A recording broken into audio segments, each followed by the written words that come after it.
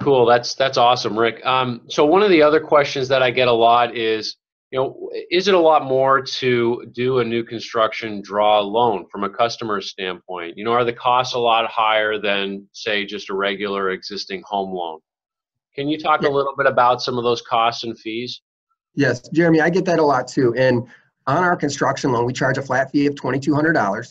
That it covers all of your draw inspections, all the title updates, everything, all in. So it's the only additional fee from a purchase an existing home versus building a home, That's great. 2,200. That's very Well, the low. really nice thing is that we don't limit the number of draws your builder can take, so you guys can work together with whatever schedule you need that works for both of you, because sometimes there's things that you're going to add into the process as a buyer that we need to account for during the disbursement process, and it's not going to cost you more because you did it.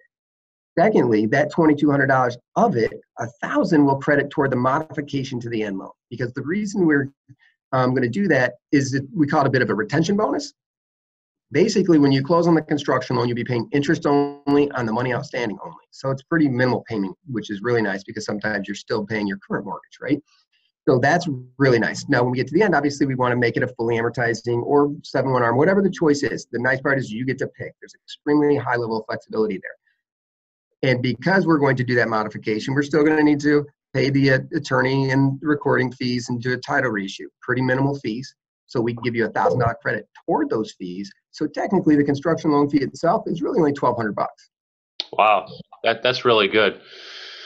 If you think about what you save in the terms of transfer tax, because you're transferring a lot only typically if you don't own it already, versus the total value, the transfer tax savings is very significant.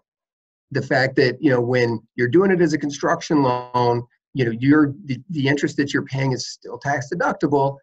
The cost of doing it to build a new home, again, the financing cost goes way down. And you know that by building new, you're taking out some of these things like, hey, I just bought an existing home, cost me $1,000 less in closing costs if you want to look at it that way, but now I need a new furnace, or now I need a new hot water heater. What Yeah, all these sure. things that you can't, Yeah. finance later. Yeah. And of course, the speed of construction for us, really helps out a lot as well. I mean, you're only paying interest only on what's drawn on your loan during the construction period. So let's say it's a it's a 3 to 5 month construction process normally. So let's say it's going to be a 4 month construction process. You close the loan. You already own your land, and so the first thing that you're going to pay on that month is really just a deposit. And then we're going to put the basement in the first month. And so, maybe you're paying, $50,000 or interest on about $50,000 at that point. The house comes the next month. We set the house on the basement. And your, month two, you might only be paying interest on, call it $150,000 or $170,000.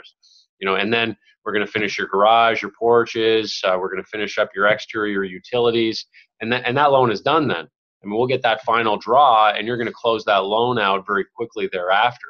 So it does really mitigate those additional costs during the construction phase, given that you're only paying interest on what's drawn on the loan. So that's nice.